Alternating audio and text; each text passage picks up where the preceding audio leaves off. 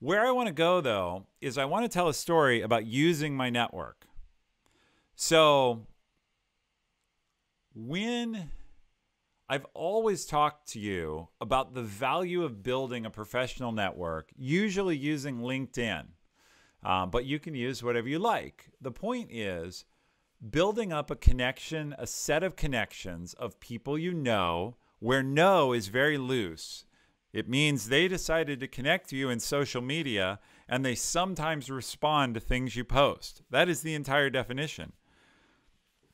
I've told you before how valuable this is. And there's other shows, Awesome's here, he can point you to them on my YouTube, where you can go watch Devin and I talk about how to build a network, me talk alone about how to build a network, all the different ways you can go about posting little bits of content or connecting to people or reaching out to individuals in order to have a good network. That's all been covered. What I did is I ran into a problem where I'm like, you know what? It's time to test the network. I'm always talking about building one. Is it worth a shit? Let's find out. So, first, the situation. Last fall, October, a friend of ours, one of my wife's best friends, needed to unload her timeshare in Maui. She had owned it for many years and didn't want to own it anymore. And timeshares, getting out of a timeshare is a little bit like Spider-Man trying to get out of a trap set by Dr. Octopus. It's not easy. They don't make it easy to sell them because either you have to sell them through the timeshare people at a loss, or you sell them privately and they try and screw you over because then they don't get any money. So they don't make it easy. But eventually we hired a lawyer. My wife and I agreed that we would acquire this timeshare from our friend. So to do this, we hired a real estate lawyer in Hawaii to paper the transfer, to write the papers that said, so-and-so sells it to so-and-so for this much money, and register it with the state of Hawaii. Okay. So far, so good. We then take this paper, and the lawyer files it with the timeshare company, who, as you will learn, is called Vistana. And Vistana was founded by Sheraton and Westin, but is now owned by Marriott. And they were recently acquired by Marriott. Okay. So the transfer hasn't gone through, but our friend lets us go use her timeshare over Christmas. So we go to Hawaii and we take a copy of this paperwork with us. No, you don't need to bad Yelp review them awesome. Not yet. You get to hear the whole story because there's fun. There's fun in this along the way. It truly is a fun story, and you're going to see how to really use a network. We can decide later if we need to write them a bad review, but we can discuss that. Okay. So we go there in Christmas, and for any of you who've ever been near a timeshare, they love to sales pitch you. So this woman sales pitches us and says, look, you bought this timeshare in a private deal, and as a result, you have limited rights. Like, yes, you can use it, and you can definitely stay here, and you can trade it like inside our other timeshares under the same brand name, but you can't trade it to other Marriott properties, and you can't convert it into points, and it doesn't count for elite status when you stay in our hotels, and blah, blah, blah. And she was really funny, true salesperson. She says, but if you buy just a little piece from us, I can grandfather your timeshare in so that it counts like you always owned it through us. And so it'll have all these rights. And so do you want to buy just a little bit more, like 1 or 2 days a year in our network, not even at a specific location? Do you want to buy just a little bit more so that you can get these extra rights? Now, I can hear your eyes rolling through the camera, and I have no audio feedback here. It's actually coming in through the ether. But we said, all right, it wasn't too much money. And we said, all right, we'll bite. Well, now I'm going to fast forward a little. None of this happened. Like, we paid the money, but January, February, March, April, the transfer of the condo we bought, the timeshare segment we bought, still has not happened. We have the lawyer. So the lawyer filed the paperwork end of November, early December. We handed them the paperwork in Hawaii in person in the sales office when we bought the extra piece. Because they were like, oh, well, if you buy this, you'll get this. And so we handed her a copy of the deeds and we're like, yeah, so this is the thing you'll give us rights on. Oh, yeah, we'll do that. January goes by, nothing. February goes by. My wife is calling, emailing. March goes by.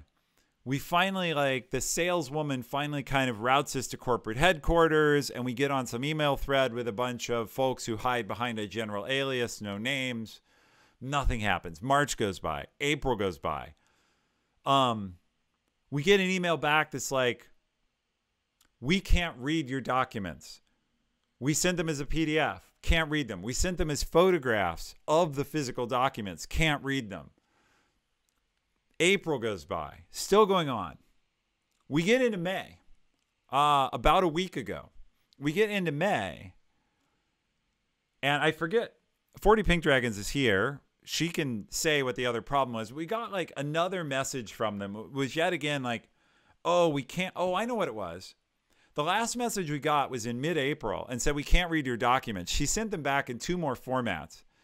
And then over a course of over 3 weeks, she emailed them every 4 or 5 days and asked them, so could you read those? Could you read those? Could you read those?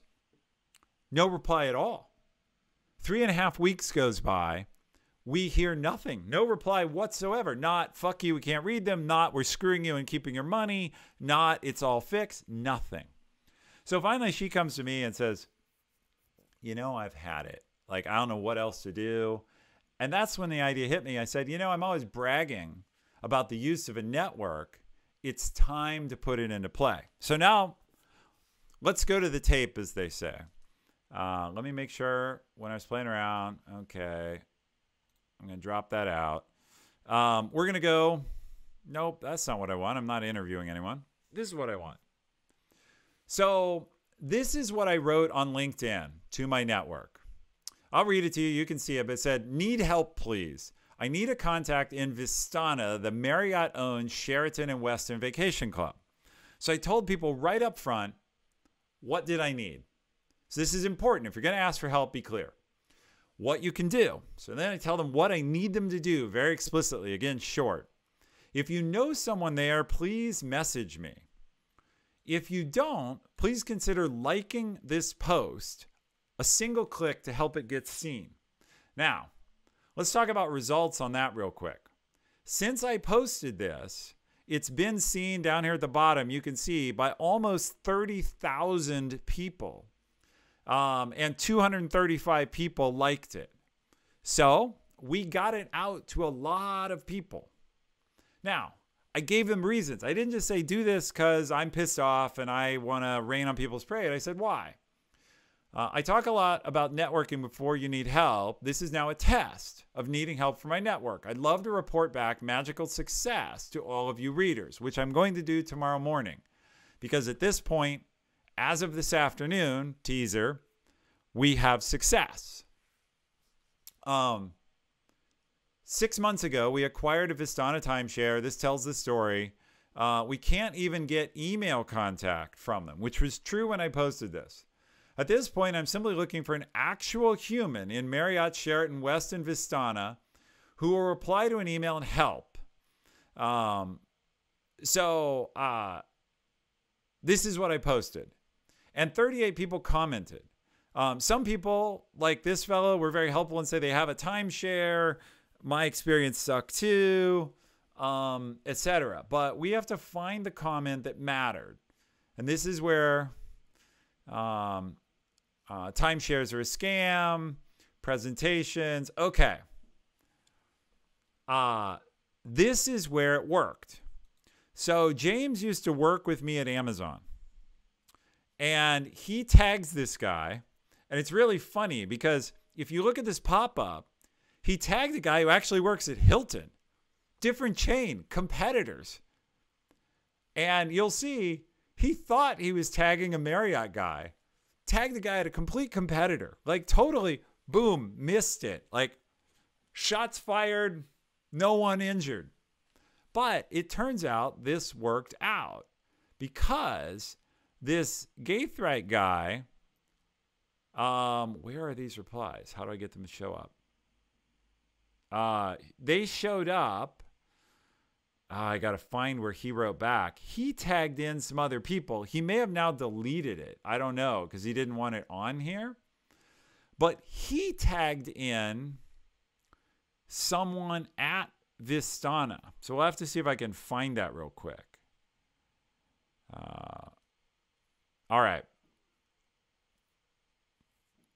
Blah, blah, blah. This is still people. I have to appreciate people. Let me see if I can find. This guy tagged in some people as well. I had a lot of like offers of small help. Someone had a good suggestion. It might have been up here earlier that I should have used Twitter and just added them, which probably would have worked faster.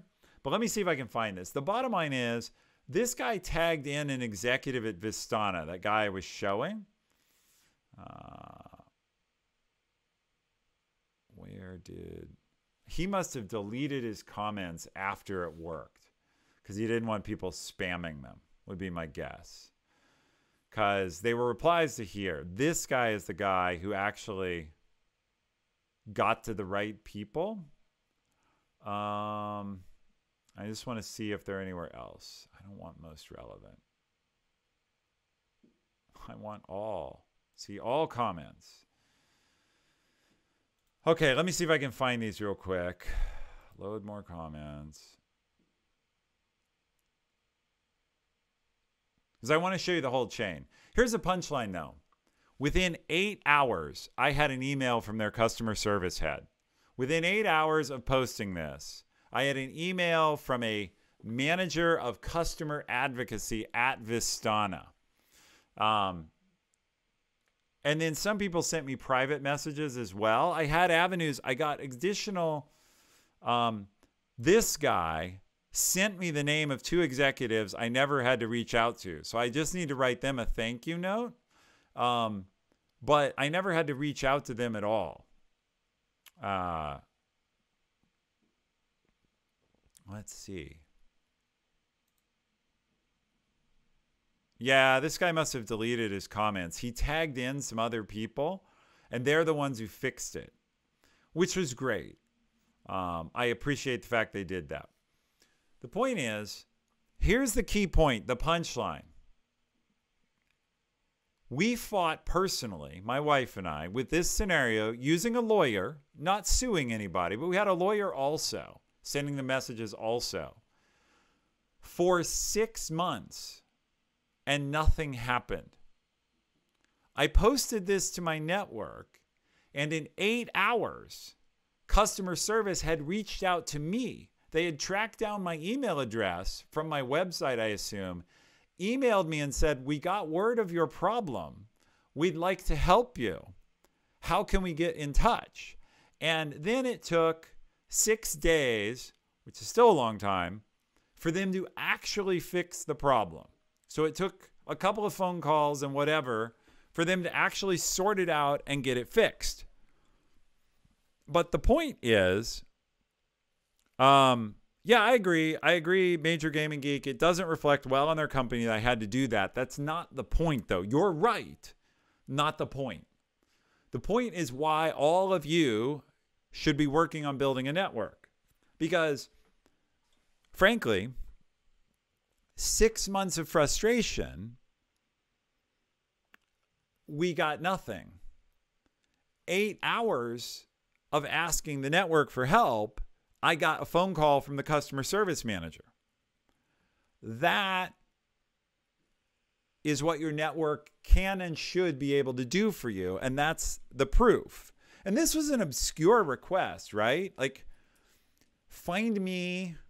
I went out to the random internets and I said, find me someone in Vistana who can make my problem go away. Now, the internet has lots of reasons not to bother. Reason number one, oh, poor you. You need help with your Hawaii timeshare. I have no time to help with that. Go fuck yourself, rich guy. Reason number two, timeshares are a nightmare. Nobody can help with that. Good luck, buddy.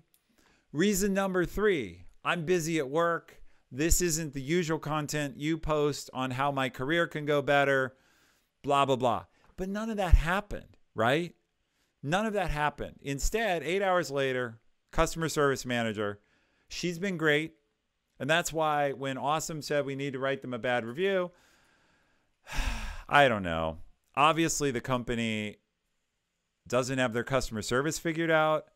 I did follow up with her, by the way, and say, look, what can I do to save someone else this problem? Like, you don't want me contacting you through your executives. You don't want to be contacted this way. Like, what can I do to help?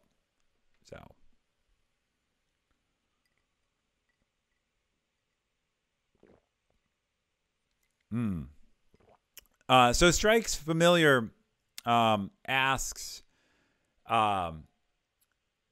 did the 6 months of frustration give me more of a case? Sure, no question, right? It's a more sympathetic case when I go out to my network and I'm able to say, hey, look, I've been having this problem for 6 months. Help me out. Yes, I'm sure that is a valid observation and it's a good part. But let's look at this the other way.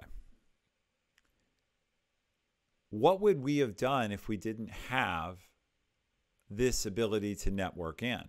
Now, one of the commenters on my string said, look, try adding them on Twitter, right? So put out a tweet that says @Vistana, blah, blah, blah. And that works pretty well to get attention. It might have worked.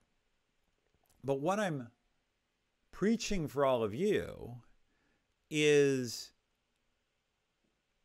build your network now so that when your back is against the wall, potentially something way more important, by the way, than getting your timeshare ownership untangled. If it wouldn't have happened now, it would have happened someday, somehow, maybe. Our backup plan, to be honest, was their headquarters were in Florida, and my wife has a friend in Florida, and she was going to fly to visit her friend and go into their headquarters and stand at their desks until they fixed it. So we did have a backup plan. But the real point that I want you all to absorb is slowly build your network so that when you need something real, like a job, like help with a crisis, you have people that can find any resource. Okay. And yeah, so the next thing that's going to come up is, well, was I better able to develop a network because of my history and role? And we're going to talk about that. There is some truth to the fact that my network, which is full of executives, was the right network to go out to in order to reach Vistana, or to the point, Marriott executives, right? So that old boys network, right? In quotes. I understand that. We're going to talk about that. But all of you who watch this channel are going to be rich and famous soon. Whether or not that's your goal, it's going to be a side effect of the great work you do as a result of following your passions and applying the magic loop. So given that you're going to be rich and famous, you're going to have powerful friends. And you might as well start accumulating links to those powerful friends right now so that you can use them to do good. I said that purposely in a flip voice, but it's actually true. You have long lives in front of you, and networks are built little by little over years. This guy who actually put me on to the right people was an Amazon colleague 10 years ago. He and I haven't worked together in over 10 years, but we've stayed in touch, and he had the magic connection. And of course, his magic connection was to Hilton. He had the wrong magic connection, but it still worked because the Hilton guy knew the Marriott guy. And that's all it took. So I agree, by the way, with the comment in chat of people who try to sell you things. I disconnect from them as well.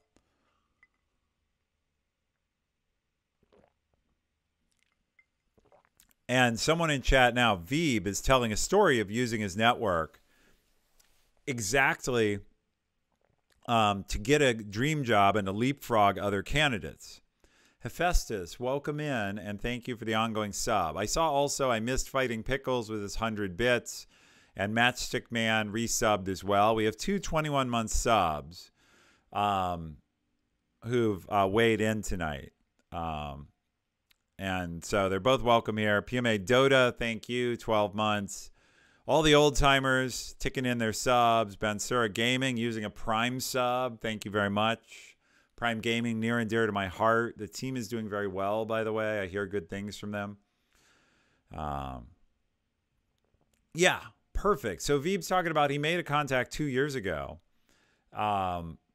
He made a contact 2 years ago and kept that contact.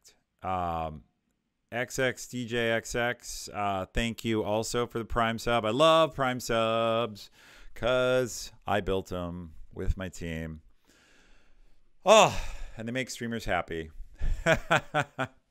Level 1 is complete on the hype train. All right. So, and I love to use Twitch as an educational platform. So I've kind of wrapped this point up. I have other shows which I'm not going to completely recover on how to build a network, but let me give you the really simple right now. Be on LinkedIn or some other social platform. Reach out to one person each day that you know from school, from high school, from work, from sports, from stuff you follow. Send them a note that says, hey, you and I both like Manchester United. We both seem to be into mountain biking. We both worked at Subway. I thought it would be cool to connect and get to know you. Major Gamergeek, thanks for the 100 bits. Which I also love because I ran the team that launched bits. And that was fun. Build your network. If you do it one person each business day, it's 250 people a year. You're like, yeah, that'll take a year to get to 250 people. Well, sort of. Life is long. 5 years later, you'll have 1,200. And that's fantastic. Second, somebody said, how connected are you? Everyone's heard of the 7 degrees of Kevin Bacon, that Kevin Bacon supposedly was no more than 7 links away from every human on Earth. Well, in the professional world, as I just proved, I was 3 links from the right person. I knew this guy, James. He knew the Hilton guy, Mike. Mike knew a guy at Vistana named Ron. And that was enough to get me what I needed. In any particular world, the world is smaller. The second thing is, Kevin Bacon, in this example, that's the 7 degrees of Kevin Bacon, he's famous. But he doesn't work on networking. He doesn't work on building a network, probably. Maybe he did. I don't know. But if you put a little effort into it, it's very easy in the modern world with modern tools to be this connected. And then to be able to get, 6 degrees Kevin Bacon. Even better. Kevin got it down by a whole degree. He's that good. 6 degrees of Kevin Bacon. If you're that, it's not hard to become that connected over time. Now, second thing, I posted on this in LinkedIn. If you're not following me on LinkedIn and you want to be at all serious about this, that's where I post most of my networking advice because it's easy. It's easy to use LinkedIn to build a network. And all you do is offer people a little value. All of you, believe it or not, some of you I know struggle with self-worth and you think you have nothing in your life of value. Well, you're wrong. There's something that you know more about, are more passionate about, and want to talk about that other people are interested in. My network grows every day without me doing anything because I post about topics like this and people link up to me because they're interested. Pick a topic that you're good at and offer people a little value. It doesn't have to be professional. It can be sports advocacy. It can be technology. It can be any patient of yours. And people will start to follow you, and you will build a larger and larger network. Second, posting occasionally reminds people you're alive. And so my network is active because people see me giving to the community. And so when I occasionally ask for something, they're ready to give back to me. And I'm not doing any of this simply to manipulate them or to have a big network. It's a beneficial side effect. Okay. Yeah, Danny Mac. My 3 job hunting posts have increased my LinkedIn network by 5%. Yeah, and Hephaestus put my link up. You're all free to connect there if you want, if you haven't. And you should. You are my community, and I welcome you. And I'm glad you're getting benefit from it. Okay, now there is one topic I want to address because a friend of mine didn't get it, and I'm really sad about that, and I want to talk about it a little. I acknowledged after I made this post and after this customer service agent got back in touch with me, in about 8 hours, as I said, I was having dinner with my wife and my 15-year-old stepson. And, I have to share my level 1 hype train mode because that's so important. So, choo-choo, there we go. And Mabel's, if you have something you want to post, I don't know what it's from, you can talk to a mod if you need to. If it's a link or something. Anyway, what do I want to say here? So, he said something amounted to, wow, you know everybody. And how would this work if you didn't know everybody? And I said, well, this is a good point, right? This is where the idea of privilege comes up. I have this great network. And, interesting. That LinkedIn link should work. You're saying the LinkedIn link doesn't work. Seems unlikely. What link doesn't work? Testing now. Yeah, it seems like... Oh. Yeah, it looks like I'm there. It worked for me anyway. All right. So, the point is, I have an easier time connecting to people because I was a vice president at Amazon, and so people are interested in connecting to me.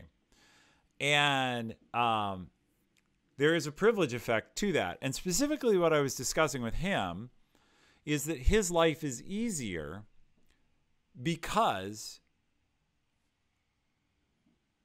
his mom and I are married, and I have connections, and I can open doors for him. And I said, that's the very definition of white privilege. The fact that for my stepson, I can open doors for him by reaching out to people who might give him an internship or talking to college administrators. And they're not going to change their admission criteria, but you can have a conversation with them and familiarize themselves and blah, blah, blah. And there's ways you can schmooze the system. And we had this discussion, and he understood it pretty well. He understood that he comes from a privileged household. So I posted this on LinkedIn, and I mentioned the fact that privilege exists. And one of my friends, of course, he didn't post. He reached out to me directly, and he said, I don't get it. Like, I don't understand white privilege. I don't understand the idea. What about you having a network reflects privilege? Now, many of you who are in chat right now or listening may have your palms over your face. I like the fact he was honest and asked me a question and talked about privilege. So I tried to explain it to him. I said, look, you're offended by, first, the term privilege is problematic in that it puts people on the defensive. What people hear when they say, oh, you have white privilege or you have male privilege, you have advantages in society because you're a man or because you're white, or in my case, because both. It puts them on the defensive because what they hear is you're an evil bastard, bad guy, oppressor, you're practically a Nazi. That's what they feel accused of. They feel like admitting that historically men and historically white men and white people have had more opportunities in America and around the world, in many cases, is an accusation that they personally are scumbags and racists. That's not true. That's not what's being said. Saying I have white privilege, and somebody says only in Western society, that may be true. I can't speak for all societies. Saying I have white privilege isn't the same as the person saying it saying, so you're a racist scumbag. Now, important asterisk on this topic. Sometimes that is what the person is saying. Sometimes people have an axe to grind and they want to tar and feather everyone they feel has privilege, that privilege was purposefully taken by that person purposely putting their foot on the other person's throat and ripping it from them. And they want to accuse them and say, you are effectively a nasty little racist because of who you are. Well, I don't agree. And that's not everybody, by the way. We can have a discussion separate from the people who believe that. Because the way I look at it is there's just some truth to it. Here's why. I'll run it down for you. I went to school, I went to college, and I went to graduate school. My dad had a PhD, my mom had a master's degree. So for me, it was assumed that I would go to college and going to graduate school was natural. Now we'll go back a generation. My mom's mom and dad were both medical doctors. My grandmother was one of the first female medical doctors in the state of Ohio and probably in the nation. Not like she was number 13, I believe, in Ohio. And so probably number 500 in the U.S., roughly. I'm guessing. I don't know. But she was a medical doctor by the 1920s. And for women to be physicians in the 1920s was pretty rare. Why was she a medical doctor? Because her father, my great-grandfather, was also a medical doctor, as were her brothers. So everybody was a doctor. Now, my friend said, well, Ethan, you worked hard. You worked hard. You worked hard in your career. You worked hard in school. How is you having a good network as a result of working hard an example of white privilege? Well, I explained to him first, I didn't have to compete with people of other races to get that job as much because of subtle discrimination. But you don't believe in that. So let's just look at history. My great-grandfather, to whom I can trace my educational lineage, got his MD in about 1900, maybe 1890 something. Did he have to compete with African Americans or Asian Americans for admission to medical school? I don't think so. So at some point, you can trace down the lineage of inherited educational expectation and economic success. So, why am I bothering to detail all of this? I'm telling you to build networks, and if you happen to be in the U.S. and you happen to not be a snowy white male, you may find it a little harder to build a network, or even a lot fucking harder. Do your best anyway, because it's an asset worth having. I can't fix privilege here. What I can do is tell you that a network is a great defense of building up people around you, that when you're in trouble, you can reach out. And all I'm doing with the rest of the topic is acknowledging that just like everything else, the people in power in the managerial positions at the big companies have an easier time of it. And by the way, that is where privilege comes from. Why did I go to college? Because my parents did. Why did they go? Because their parents did. Okay, you've heard that argument. But then college got me into a good job and got me into Amazon. And then I rose at Amazon. Why did I rise at Amazon? Well, part of it was hard work in college, and part of it was hard work I actually did at work. But part of it is almost all the Amazon leadership, they've tried to diversify it. Almost all of tech leadership is white men or Asian men. There aren't a lot of other people there. So I was rising through a hierarchy of me. So I'm just acknowledging that. Okay. I'm just saying it's true. And so now it was easier for me to build a network. And I don't want to discount that. And I want to show people that's what privilege looks like. It's not any one thing. At no point did I put my foot directly on a minority person or a woman's neck and say, you know, you thought you were going to get this job, but I'm a white man and I'm here to tell you you're not. I never did that. Nobody does that anymore, hopefully. But subtly, little thing by little thing, the people I knew, the people I was connected to, the people they were connected to, the expectation of wealth and education they came from, it all added up. I'm just telling you that's how it has worked, and that's where the term comes from. And you don't have to be mortally threatened if you happen to be a white man. God knows I am not against white men being one. Okay? I'm very pro-white man in that sense. But we have to be realistic about the fact that we've had a lot of advantages along the way, and they're small and subtle, usually.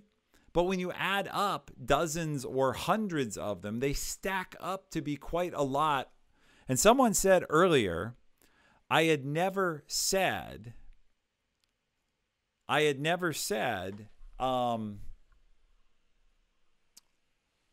life is long.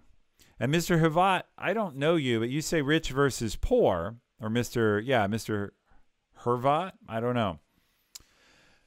I read a story recently, may or may not be true, where in India, not white, rich people are buying oxygen concentrators because they can afford them and using them to save their relatives, and poor people can't.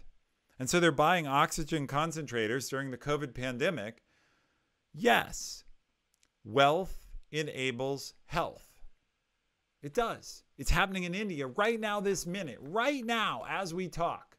Horrifying or not. There is a poor person in India choking on their own water in their lungs. And there's a rich person who's going to be alive tomorrow morning because their family bought an oxygen cylinder or an oxygen concentrator on the black market and saved their life. And that's fucking true. It has nothing to do with white people at this moment. It has to do with who has more rupees. So, yeah, some of it's color, some of it's racial politics, some of it is money. Those things, we can seek to change that, though, over time. I will die, despite life being long before this problem is solved for global equity. All I'm saying tonight is if you find yourself, if you happen to be white, male or female, or you happen to be male, white or not, don't be terrified or offended if somebody says, hey, you know, you do have it a little easier than us non-white females in third world countries who are poor. They're not saying you're a bad person and an asshole. They're just saying, hey, you've had it a little easier. Maybe if you get a chance, slide us a break. Seems like a reasonable request if you can. So, that's been a good talk.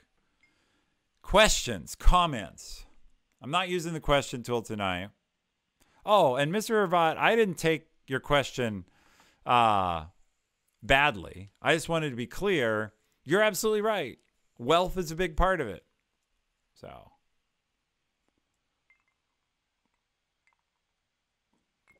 It's pronounced Kevin.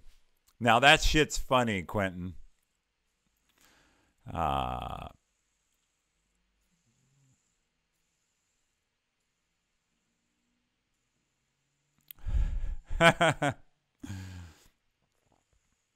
do I platform better financial education? That is a tough question. Whoa. I don't know the solution to that.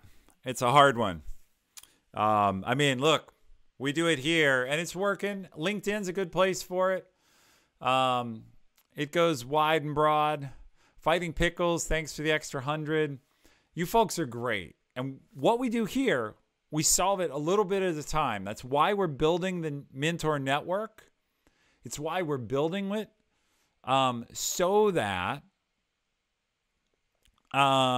we can invest in people, give mentors a chance to share what they know and meet other people and build their networks, give mentees a chance to learn and grow their networks. And over time, look, you want to have a huge network. There are 120 people watching this right now. You're a network right there. There's 1,000 people in the Discord server. That's a network. There's 7,000 people who follow me or roughly on LinkedIn. That's a network. You can join those networks, add value to them, and get to know people. And build that network so that you, A, learn and can grow in your own life, and B, have people to rely on and to help you and to cheer you on. There are a lot of good people in this community that volunteer a lot of time to make sure this show happens and the community grows and to cheer you on. And they're here in chat, a lot of them. All right, let's see what else we got going on in chat. Earlier, you commented on how you kept in touch with an associate from 10 years ago. How do you keep a professional relationship alive that long? You know,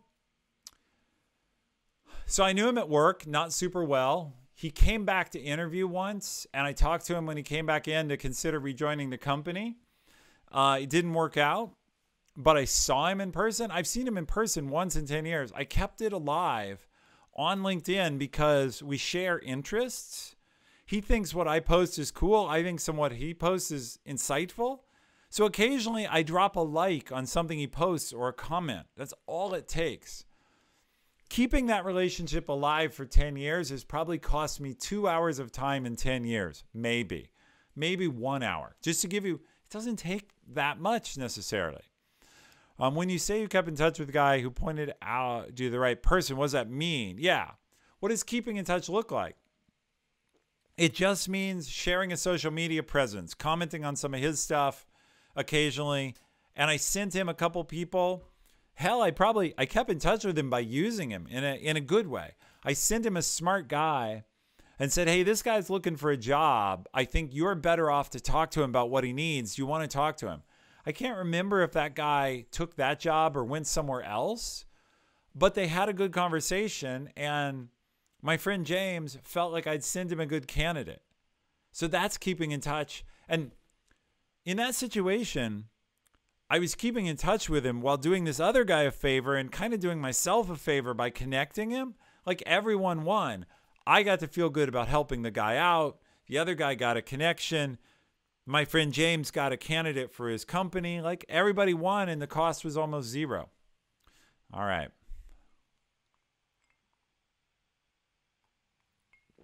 Let's see.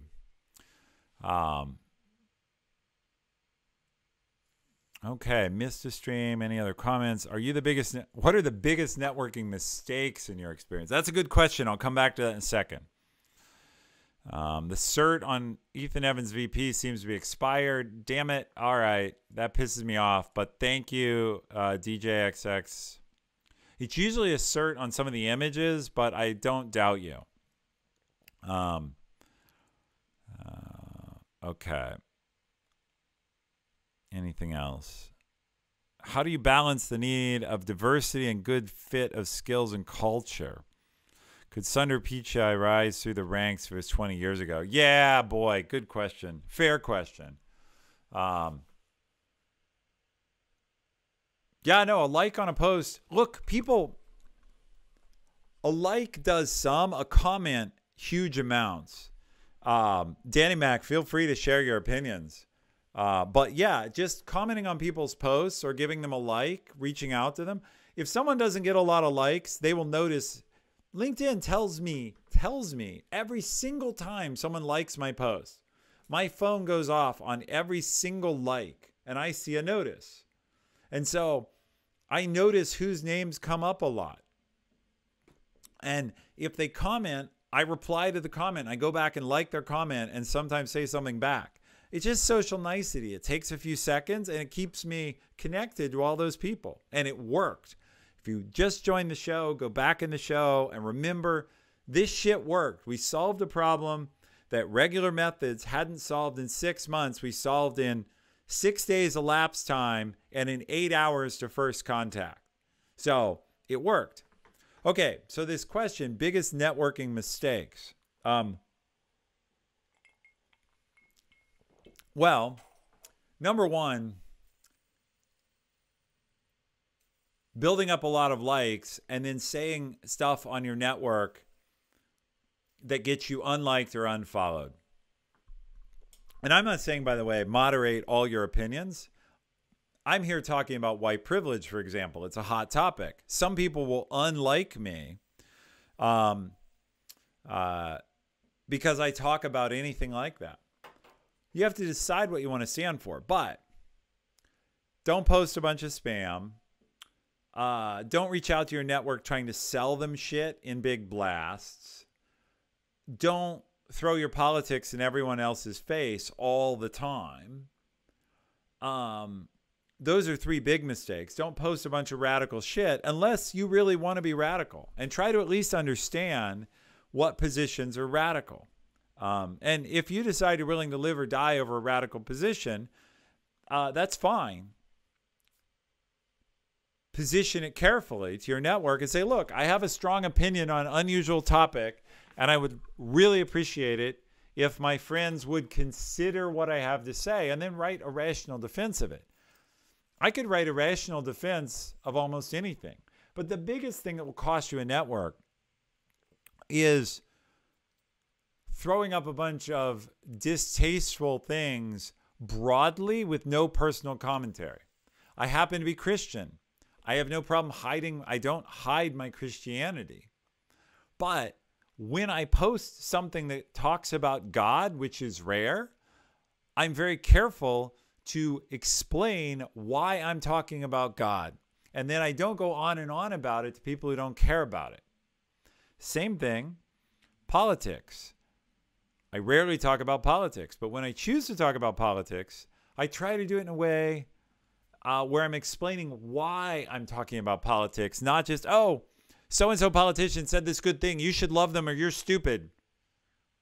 You're going to lose a lot of people over that. Those are the big networking mistakes. Now, you may have meant one-on-one networking.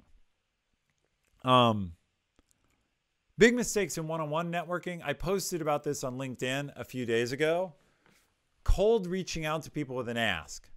Hi, Fred. I see you work at Acme Inc. We've never met, but I really need a job. Can you get my resume to the right person? What's wrong with this? Well, it's a completely cold intro. Second, you're asking Fred to do a bunch of work. And third, you're asking Fred to do work that Fred may not know how to do. You're saying, get my resume to the right person. That's a super general, high-level request. I'm going to ignore that. When people reach out to me with a specific request I can handle, I'm much more likely to do it than if they're like, hey, Ethan, I really need a job. I see you talk a lot about jobs. Can you review my resume and help me network? No, fuck off. And it's not because I don't spend my time like I do here volunteering to help people. It's because you're putting everything on me. You have no idea who you want to network with or why or what your resume needs. You're just totally like, do for me. That's how you burn a network, is asking for something without giving. And I just posted about this. Let's go find it. Hold on. It's out here somewhere. It's like Mulder and Scully from X-Files from long ago. The truth is out there. Okay, post. Let's find this post because I just did it. See, again, if you're reading LinkedIn. All right, here we go. This is what I said about it. Let's bring it up real quick. This is how to screw up a network. Reach out to a bunch of people and ask them for something isn't networking, it's sales. I'm frequently asked how to network effectively. The key to understanding is you have to be a partner, not a taker. You have to be offering to give of yourself in some way. People back themselves into a corner where they reach out with an immediate request for assistance. Usually, I need a job or I need a reference, but there can be others. Asking, this is the key, this is the mistake. Asking someone who doesn't know you to give you something of value, their trust, their reputation, their time, is not significantly different than asking people for free money. Now, some people, if you go beg, will give you free money, but most people won't. So do better than that. Okay, Innovate Robert, you said post more on LinkedIn, post more YouTube videos. We're going to do that. I had to make more content. That's why I'm back tonight. So for the editors and for 40 Pink Dragons, I think this video actually should become 3 YouTubes. There can be one short one on the status of the the Mentor Network. There can be one longer one on the utilization of a network and how we used it to get a result. And then the third segment, which is privilege in the formation of a network, and then this discussion about how to create a network. So I think there's 3 videos that come out of it, and so there'll be 3 to come. Fixing mic issues. Yeah, the silent video. It's a silent film. It's a throwback. We'll do it in we'll have it rendered in black and white. I'm sure one of our editors, maybe even you, Awesome, can re-render that. We'll do it as a silent film. You can add, Awesome, you do some of our editing. So this is now on you. I want that video in black and white, only the silent portion, totally in black and white with subtitles. And if you can find some that's clearly royalty free and won't get me a DMCA with a little music. But that would be fucking funny. So, all right. I finished the drink, and that's usually a sign that things... And 4-3 resolution. Nice. Twitch staff weighing in from the lurker position. I love it. Good to see you here.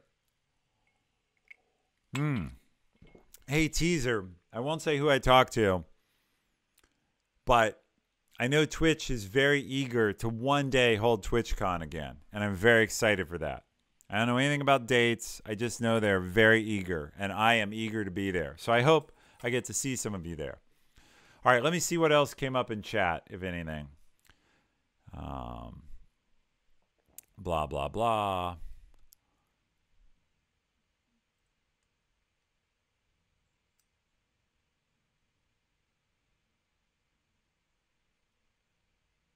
Okay. I get the concept of authoring something, giving something. You give an example of the approach. Sure, Innovate. So my favorite example of this is a guy at Amazon who ran the free ski ticket program. Not free, discount. He liked to ski. Early in Amazon history, he went out to the different ski slopes. He started buying group tickets at discount and reselling them internally. He got to meet all the people who bought ski tickets from him. Now, when that guy needed something, he was attached to lots of people in an email list who thought positively of him because he was getting them cheap tickets to go skiing. So he was serving himself, right? By reaching out to these mountains and getting discount ski tickets, maybe he got himself totally free tickets. I don't know. Maybe he only got discounts for himself. But definitely he liked to ski and was benefiting from it. And in the meantime, by reselling them to other people at cost, right, he was making friends with lots of people who are like, hey, this guy's a pretty good guy because he helps me out. So when that guy asks for help and says, hey, everybody, I'm looking for a new job internally, or hey, I'm stuck on this tech problem, a lot of people are going to recognize him and go, oh, that's the guy who hooks me up with ski tickets. I'll give him a hand. That's the brain dead, easy example that requires no specific skill. It just required that I don't know him well, and I don't want to malign him, but let's assume all it really required is him to be scheming in his head and think, you know, if I got a bunch of tickets on group discount from the local ski hill and sold them off internally, I could use some myself, and that would be cheaper. He might have been totally self-serving. I don't know. And yet, he built a network off of it. And by the way, a big network who's well known in Amazon back in the day. So that's one example. There are other ways. Post something of your expertise. You do something you're good at or something you care about, or just curate other people's stuff. Go and say, I've taken an interest in reading about whatever, chess matches played in the South Pacific, or I have a real interest in comic books from the 1970s. Whatever your passion is, there's someone else who cares about it. And you can build a network by being interesting about it. Hey, I've curated. There's one guy in our Discord server who posts all the links on COVID and what's going on around the world. He hunts up the most interesting COVID news. And he's like our COVID news reporter. He filters down the most interesting stuff and shares it. Well, I value him for that, and I assume others do. And I assume he's doing it not because he wants to be known as the COVID news guy, but because he cares about himself and he's curious. And so just for doing that, he gets a lot of, he builds up a following and people that he talks to and are interested in him. By the way, I should say, if you haven't followed the channel, please follow it. I saw the mods have posted the Discord. Join the Discord. But if you haven't followed, you can't chat if you don't follow. It's follower only chat, keeps out the trolls. But if you're watching, please follow. And yes, we also get posts of gorgeous beaches in Venezuela. That is true. All right. I'm running out of steam and I've run out of drink. So soon we will do a stream on what we need for programming help to build the Mentor Network. And soon we will do a stream with a house tour. So we'll get on mobile and we'll do a tour because we have good signal here. And we'll do a stream of that. But if you take nothing else away from this show, please advance your careers by having a network that can help you so that you have time, money, and inner peace to go help other people. That's the whole plan. I say unabashedly all the time, the plan on this stream is help you with your career so that you don't worry about your house and mortgage payment, so that you can then have time to be a mentor or to contribute in some way, either in this community or another, to help other people. It is totally fine, in my opinion, to do well for yourself while doing good for others. There's nothing wrong with that. Now, there are a few saints who do poorly for themselves and give away everything and do really good for others, and God bless them. There just aren't enough saints. And so I will leave it to the ministers to call you to sainthood. My job is to call you to wealthy patronage of others. And you can pick your path. If you want to be a saint, truly God bless you, and I want you to be. But if you simply want to be a generous person with a great career, this channel is about helping you get there. So with that, I'm going to call it a night. I'm not sure when I'll be back on yet, but I'm done with the move, so I will be back sooner than 3 more weeks. And I will see all the mentors in Mentor Special Session on Zoom tomorrow, where we'll learn about your problems and try and improve things. And so with that, everybody, cheers. And I appreciate you all very, very much. Have a great evening.